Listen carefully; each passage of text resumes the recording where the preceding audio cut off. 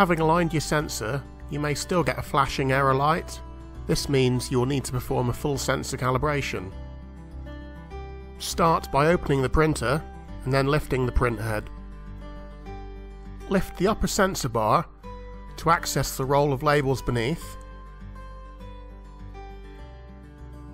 and then remove a couple of labels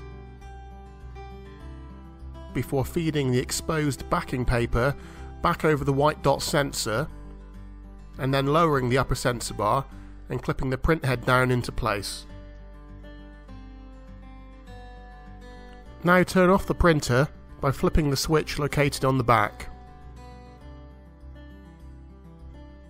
After about 10 seconds, hold down the pause, feed and stop buttons together and power the printer back on. Then release the 3 buttons when the print and condition lights come on. Press and hold the mode repeat button and press pause once. When the backing paper stops coming through and the condition light stops blinking, release the mode repeat button and then press stop.